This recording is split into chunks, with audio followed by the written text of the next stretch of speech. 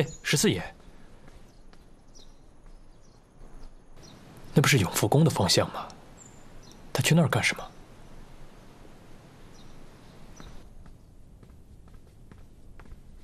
十四爷，玉儿在吗？哥哥有命，他正在静修，任何人不得打扰。十四爷，请留步。你就让我进去吧，我跟玉儿有话说。哥哥真的在静修，你要有什么话，奴婢替你禀告就是了。那我要当面和他讲啊。使不得啊，十四爷。十四爷，请您稍后，先让苏沫儿进去禀报，之后再说。是啊，您稍等。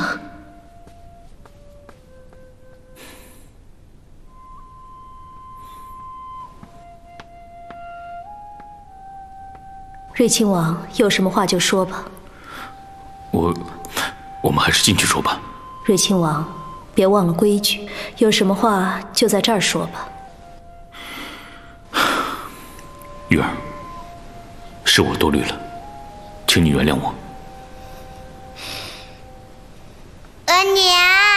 额娘，福临，额娘，你就原谅14叔吧。虽然我不知道你们怎么了，但我不想看到你和14叔吵架。福临乖，大人的事情，小孩子不要知道太多了，快回去吧。不，你不原谅14叔，我不走。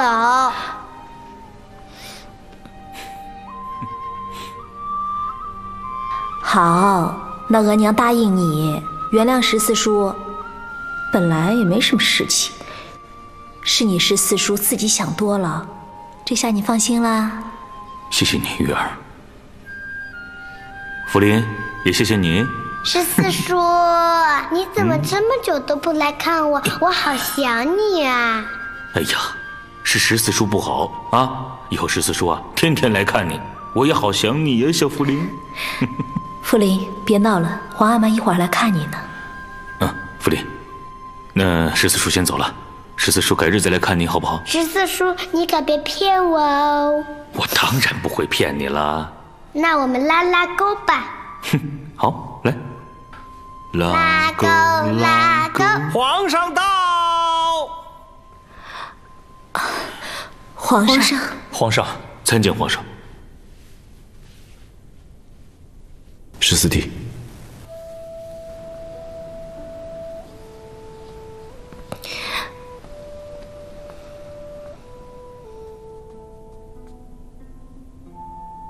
，14弟，朕已经失去了8个，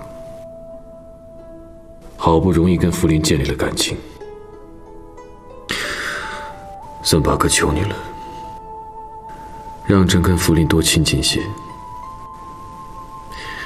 你也是快当父亲的人了，该多陪陪你的父亲。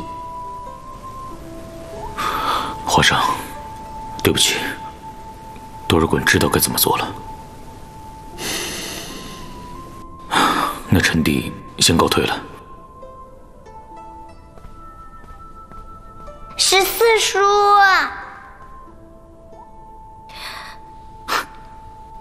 九阿哥，你要乖啊，好好听你皇阿玛和你额娘的话。我走了。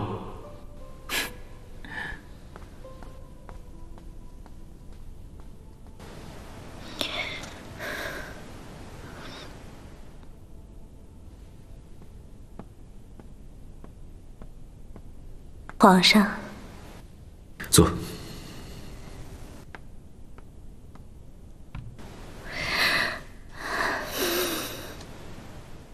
你不会赶朕走吧？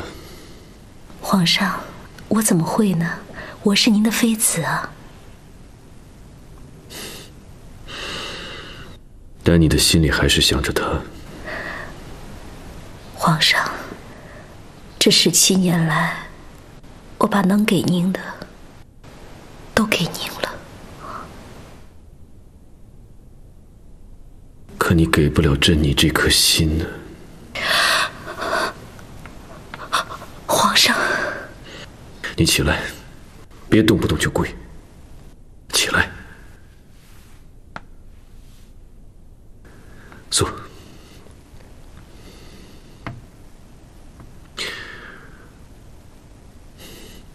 你知不知道你的这个习惯，朕已经忍了你17年了。朕是又难过又心疼。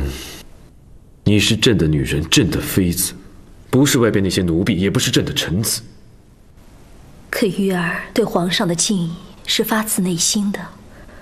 皇上，您是这个世界上顶天立地的第一人，您雄才伟略，心怀天下，这个世界上没有人能跟您比。您具有一个男人所有的魄力和威仪。可朕却是住不进你心里的人。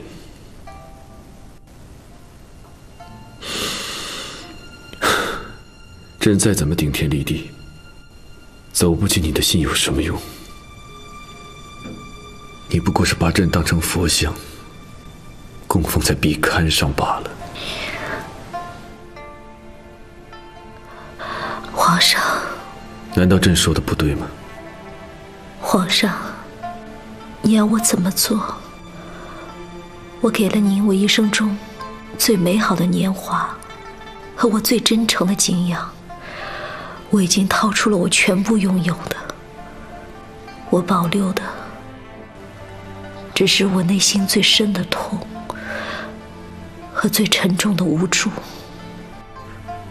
朕知道你很委屈，这17年来，你也不容易。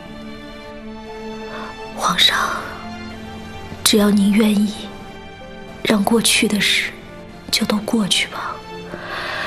以后，我只想平平静静的守着你，守着福临，过完今后的日子。难得你能够这么坦白，也难得你这份真诚。这10几年来，朕经历了太多的风浪。当朕越爬越高的时候，才知道高处不胜寒。朕越来越孤独了，身边的人一个又一个的走了。那些朕恨的人，那些朕爱的人，朕真的老了，真的是越来越孤独了。当朕转过身，茫然四顾的时候，才看见你跟福临还站在原地。皇上，我跟福临会永远在您身边的。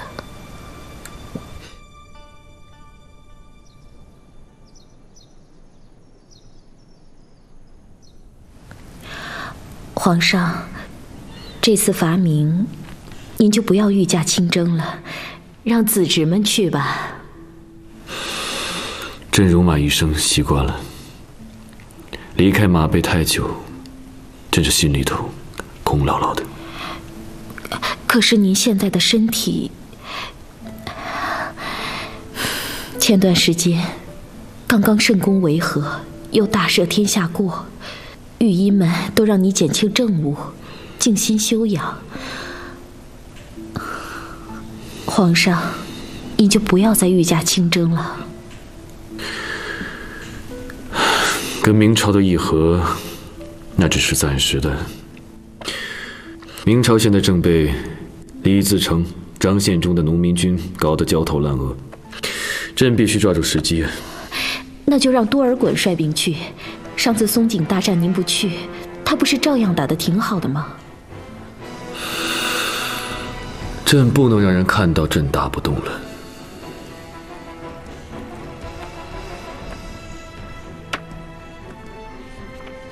将士们，松井大战2年下来，虽然我们取胜了，但国力消耗甚大，我们没有足够的财力和物力跟明朝决一死战，朕也拿不出丰厚的财物来犒赏大家。所以此次伐明，重在充足国库，积蓄力量，以待时机，跟明朝决一雌雄。好，好，好，好，好，好，好，好，好，好，好，好。为避免火力损伤，此次入关我们还是要避开山海关，从界岭口回边墙而入，进抵蓟县，然后兵分两路，一路走天津、香河、沧州，由多尔衮率领；一路走昌平、房山、保定，由朕统帅。两军径直南下，在山东莱州会师。这，估计打完这一仗，北军周边的防御体系都被摧毁掉了。接下来，就该准备跟大明的最后决战了。皇上英明。皇上，您怎么了？头晕，可能昨晚连夜部署军务没睡好的缘故。要不要休息会儿？这是出征，你以为打猎放风啊？几万大军随着呢。这。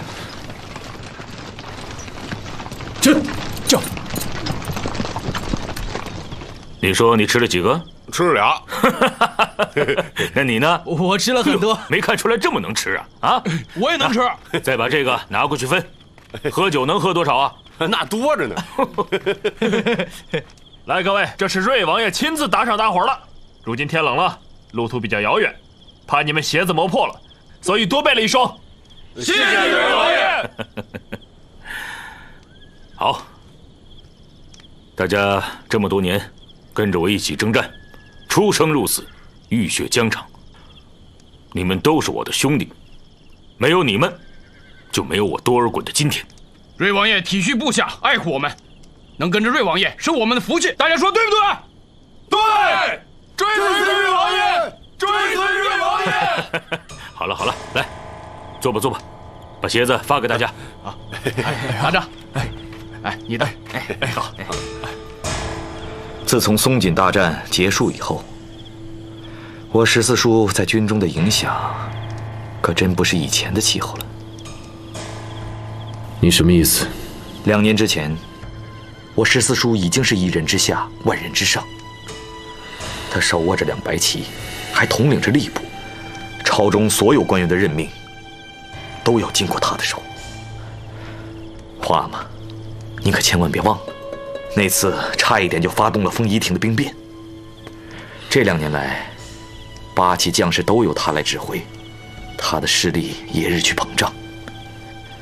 您看看他，将士们似乎已经忘了还有您这个皇帝存在，他们仿佛不记得8旗将士，您才是最大的统领。花妈，我总是觉得您太相信14叔了。您以为把他看明白了，可是人心隔肚皮，谁知道他安的什么心呢？好了。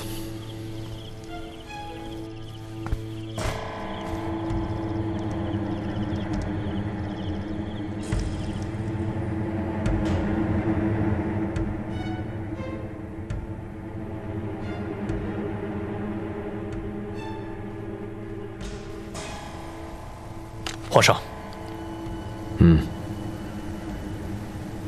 您没事吧？不碍事。龙哥，昨夜之事不要对外声张，以免乱了军心。去，把豪哥叫来。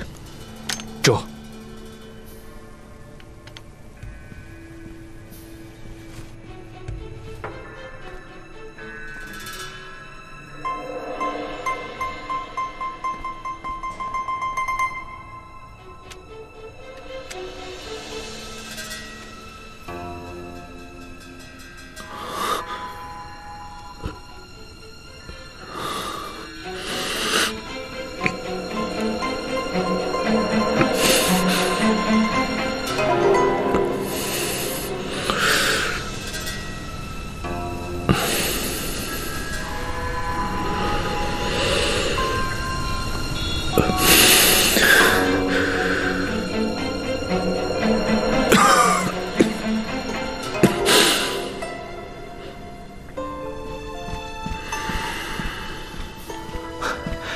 花妈，您找我？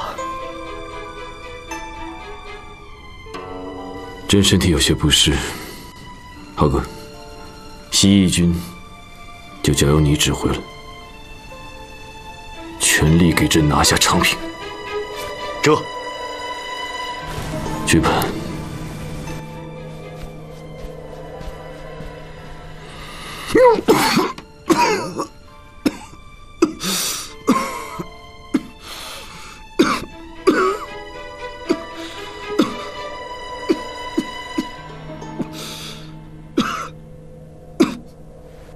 鲁王朱以派，乐陵郡王朱弘志，阳信郡王朱弘福，东原郡王朱一远，都被我们给消灭了。这次我们连根拔地的打击了明朝的皇亲宗室，这样一来，也算削了崇祯他的左膀右臂啊！这都是14叔指挥有方，带我们杀出来的。14叔，您真不愧是我们大清国的战神呢！哎，话不能这么说，这是我大清将士们团结一心、齐心合力的结果。哥，你就别谦虚了。现在八旗子弟当中，除了豪哥那帮人，还有谁敢不服你啊？报！瑞王爷，西域军卡在了昌平，被蓟县总兵白藤椒拦着了。还在昌平？是。不是皇上亲率的吗？这怎么回事？皇上身体有恙，西域军现在由肃亲王指挥。哥，咱别管了，回军南下，直杀到山东再说。就是，我们两白旗挥戈进军，一路这么顺，就应该乘势在下。万一这崇祯要是调集京畿的所有兵力对付两黄旗，那就麻烦了。哥，难道你想回去不成？两黄旗擅长平原快速野战，一旦被围，优势荡然无存。我在担心，如果保定和房山的明军增援，就危险了。那不是还有正蓝旗吗？豪哥那小子几次3番想置我们于死地，现在老天算开了眼了，哼，让那小子也尝尝被围的滋味。多多，两黄旗、正蓝旗都是我八旗将士。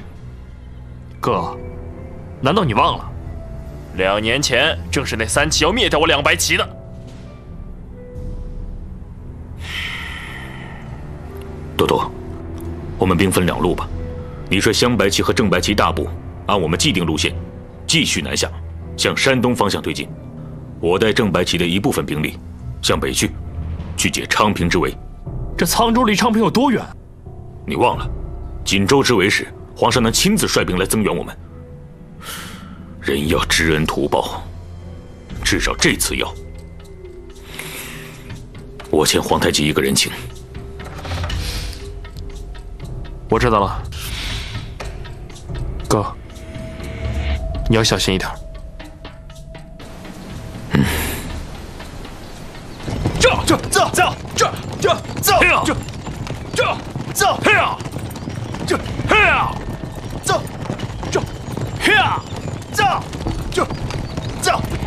怎么回事啊？西域军有3万多人，你连个昌平都拿不下来。你是想把昌平变成垓下，让朕变成项羽吗？皇阿玛息怒。多尔衮率2白旗都杀到沧州了，朕还困在这里。豪哥，朕把3万多将士交给你，你难道扛不起这面大旗吗？皇阿玛，是我指挥失误，但是将士们一听您病倒了，一个个都人心惶惶，军心涣散了。朕还没死呢！瑞王爷，瑞王爷万岁！瑞王爷万岁！皇上，臣弟护驾来迟。你怎么来了？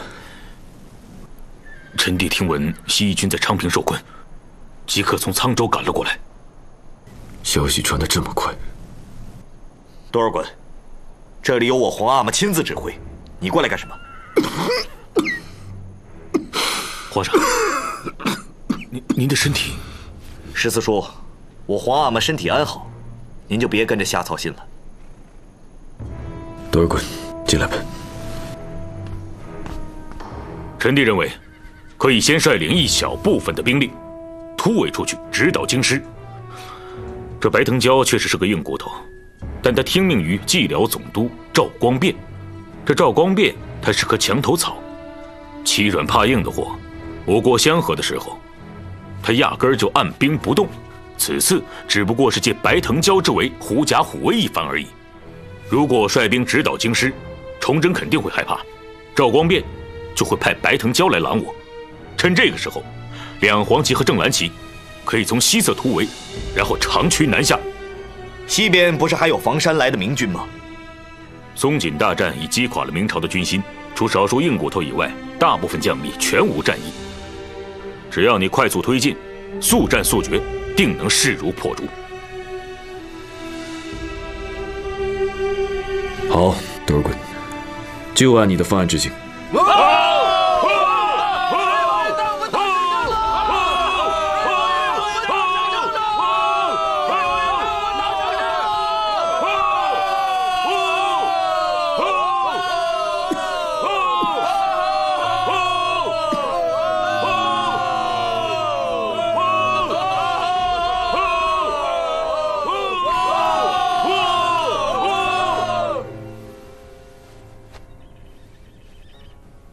皇阿玛，您都看见了，这14叔的名声比您还响，大家都崇拜他，尊敬他。他可是我们大清的战神呢，所有8级将士都拿他当神一样供着。皇阿玛，照这样下去，不用等我们班师回朝，他的威望就完全可以将您取而代之了。现在人人都在传颂着14叔的英雄事迹，都当成神话来传了。他们说，是他把您从昌平的败局当中拉出来，是他单枪匹马杀出重围，灭掉明军的将领，是他让两黄旗起死回生。你给朕闭嘴！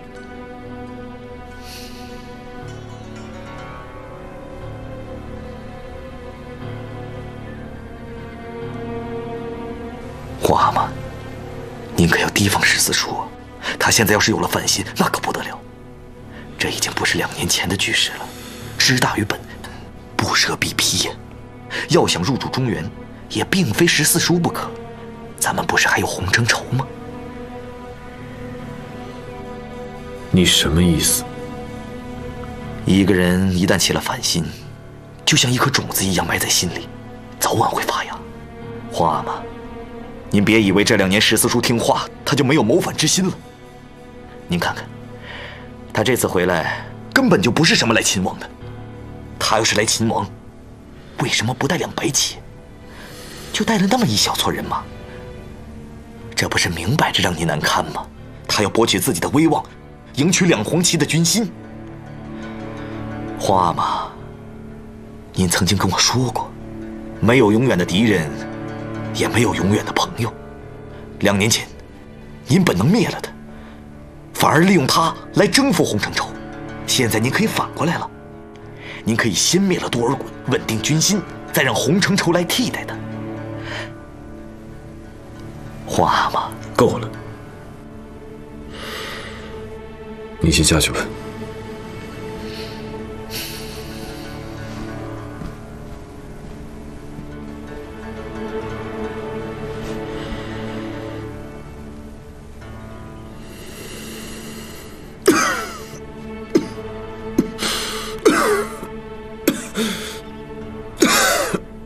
难道朕真的老了？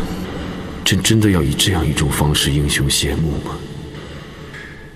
朕抵挡得了千军万马，却无法抵挡岁月的吞噬。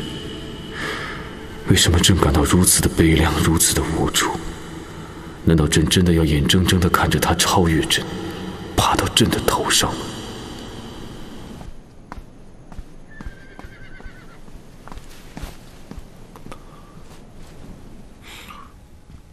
皇上，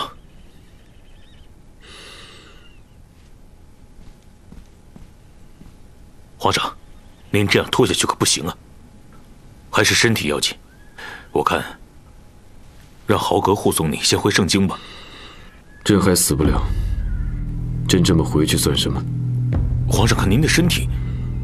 朕说了没事就没事。朕这一走，士气会一落千丈的。这有我顶着呢。你凭什么顶？皇上，你这话什么意思？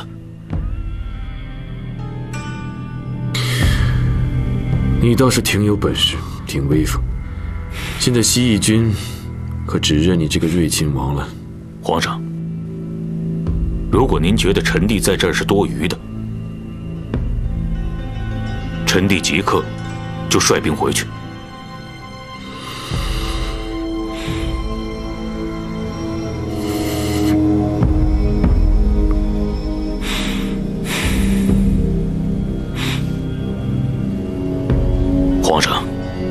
您多保重。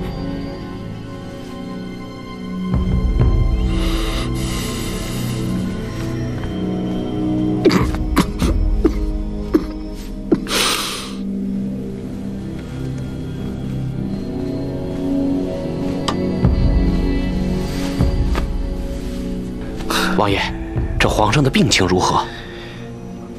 看样子活不了多久了。这可是大好时机啊，王爷！怎么？趁皇上病情加重，他不能主事，这个时候我们杀了多尔衮，皇上也不会怪罪于您。只要多尔衮这个绊脚石一死，这大清还有谁能与您抗衡啊？好，多尔衮，这可是你自己送上门来的。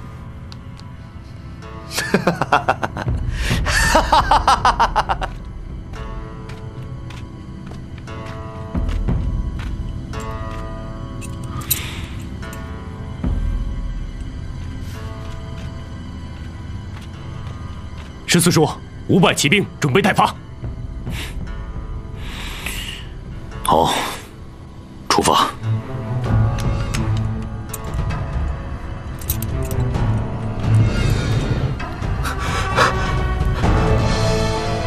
皇阿玛，你不能让十四叔走。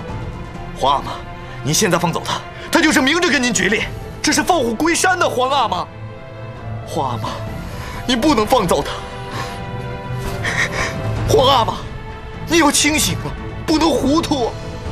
你现在放走他，他就会调准矛头，对付我们的。皇阿玛，皇阿玛，龙哥，龙哥，皇上，你来照顾皇阿玛。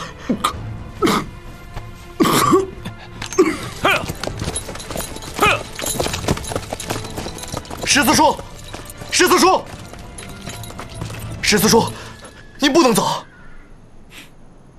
这里不需要我了。我皇阿玛咳血了，我得护送他回圣京。西夷的战场是需要您。十四叔，是我皇阿玛要您留下来的。现在这么特殊的时机，您不能甩袖子就走吧？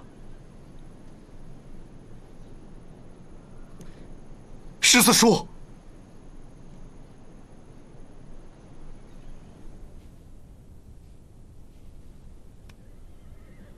十四叔，豪哥拦住我们不让走，我看那小子没安好心。皇上龙体欠安，倒在阵前。如果我也不在，军心会涣散的。豪哥有那么好心？十四叔，我们可要当心啊！外面什么声音？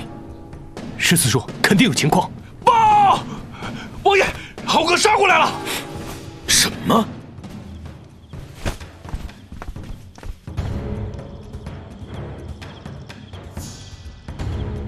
十四叔，您还不信我的话？豪哥狼子野心，是要置我们于死地啊！说的没错，曼达海。豪哥，你干什么？你敢造反？多尔衮谋害皇上，格杀勿论。豪哥，你不要血口喷人！我怎么会谋害皇上？前几天你刚看过皇上，皇上就一倒不起，不是你害的，是谁害的呢？啊！所有人听着，若想活命的话，就立刻放下武器。誓死保卫瑞亲王！誓死保卫瑞亲王！誓死保卫瑞亲王！多尔衮，你就别费力气了。就算你是战神，还能逃离我的重围吗？今天我就要把你这战神变成死神！豪哥，你出言不逊，以下犯上，谋逆作乱，论罪当诛。今天我就替爱新觉罗家族清理门户。死到临头了还大言不惭，啊！多尔衮，明年的今日就是你的忌日，给我上！上！住手！皇上有旨，任何人都不得对瑞亲王无礼。龙哥，你假传圣旨，罪不容诛。来人呐，把他给我拿下！豪哥。你看清楚了，这是皇上御赐的金牌。你当年征战修罗的时候，皇上也赐你了一块金牌，难道你不记得了？我不信，这是皇上默许我做的。郑兰旗子弟听着，把这帮人都给我杀了，本王重重有赏。杀！保护瑞亲王撤退。走。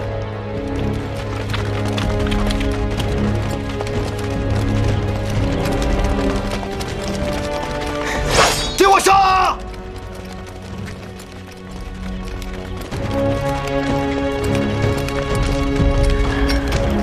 多尔衮，多尔衮！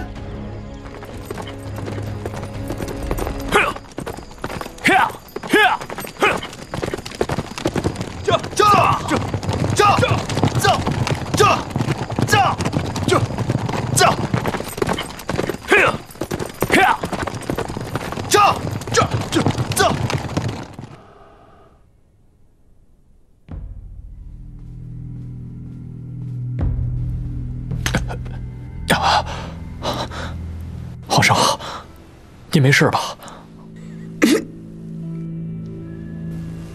没事。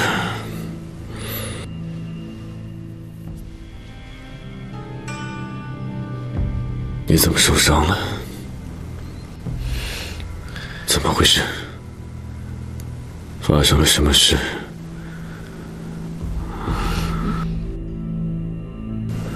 到底出什么事了？皇上，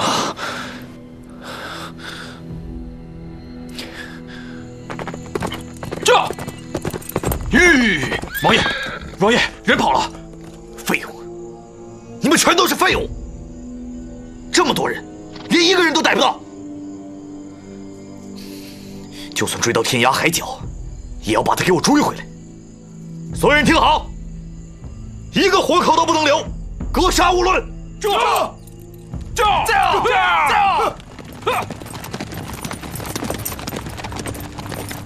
尔衮！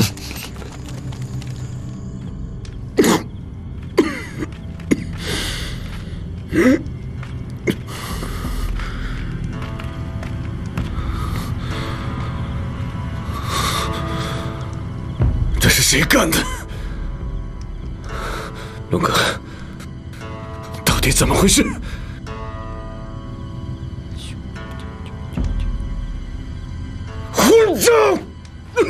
皇上，皇上！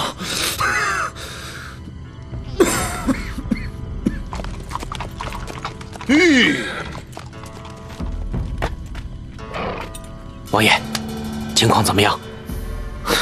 多尔衮那小子跑了，让他跑了？皇上大怒，正在找你呢。怕什么？他还能把我杀了？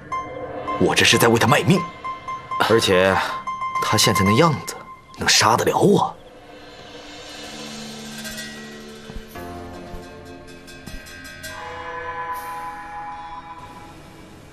花妈，你怎么样了？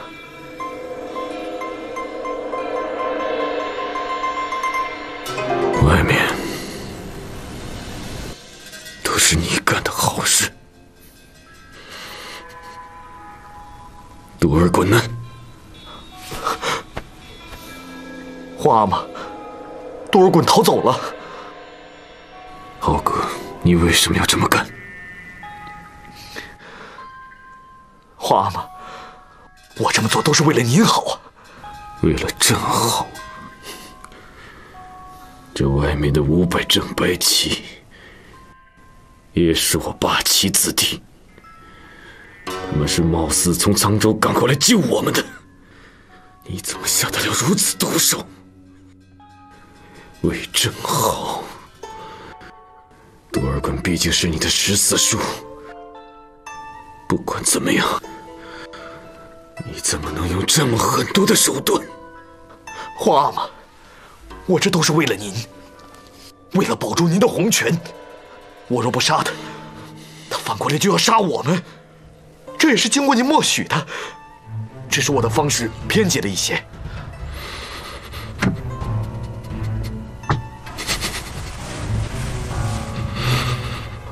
花妈，皇阿玛，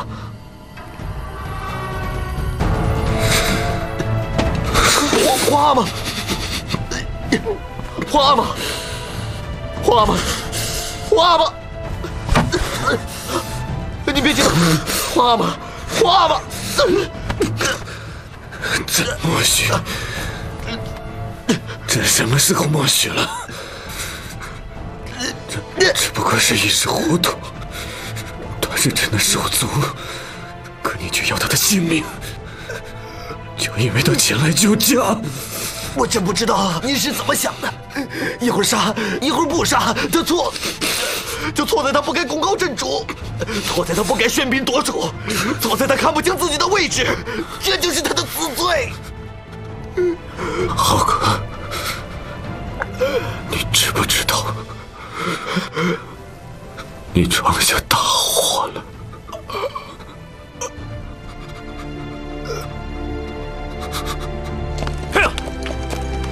玉王爷，快传我命令，叫玉王爷火速撤兵，赶来天津。这。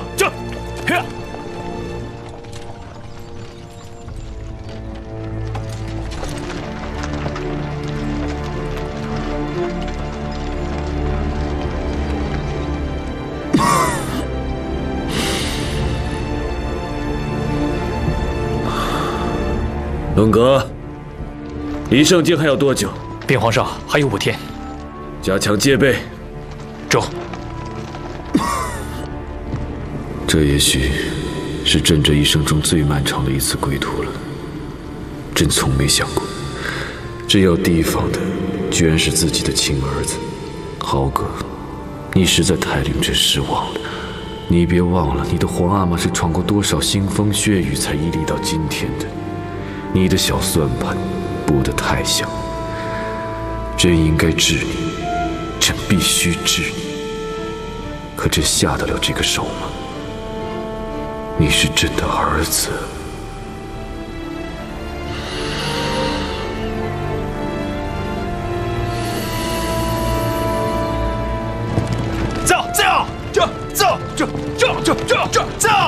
走！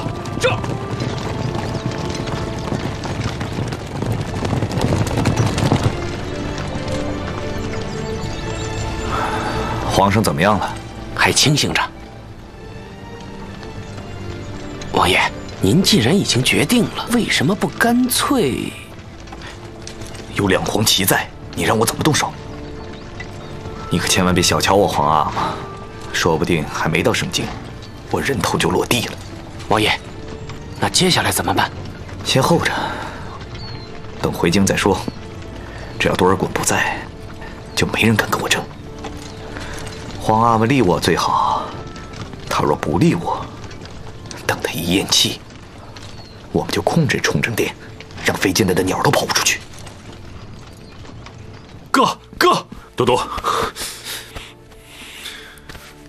哥，你怎么样了？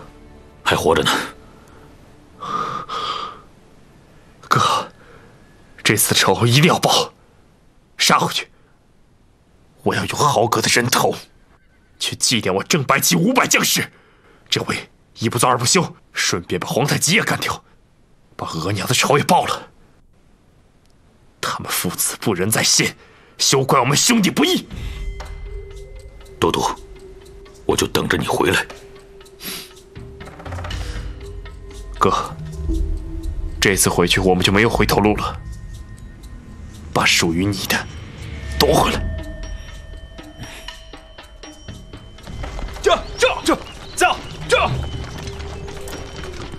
走！报！瑞王爷，皇上病危，已经班师回京了。什么？哥，咱们直捣盛京，杀他个措手不及。哥，让我想想。哥，别想了，咱们直接杀回去，先把豪哥那小子剁了再说。多多，现在不是杀不杀的问题，我们得赶紧赶回去，否则晚了，等豪哥反了，一切就都来不及了。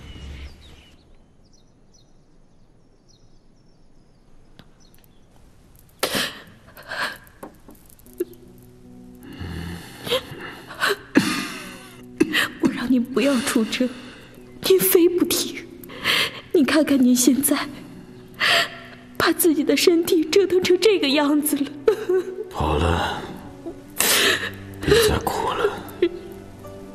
我是心疼您呢。该来的总会来，就是没想到，我皇太极征战一辈子，最后是这样的一个结局。不会的，皇上也会长命百岁的。皇上，长命百岁，那都是安慰人的话。这真知道自己时日不多了。不，皇上，我不许您这么说。你会好的。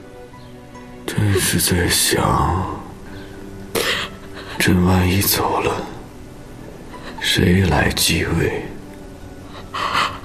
皇上，豪哥是长子，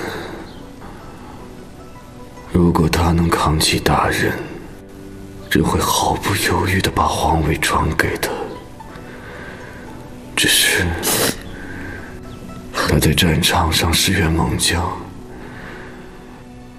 但他自私残忍，不是当帝王的料啊。那皇上有没有考虑过其他人选？比如兄弟子侄当中挑出一个最能干的，能撑起大清这副担子的。能干的人倒是有，可朕不甘心啊。朕知道你想说的是多尔衮。皇上，我只是个提议。不可能，绝对不可能。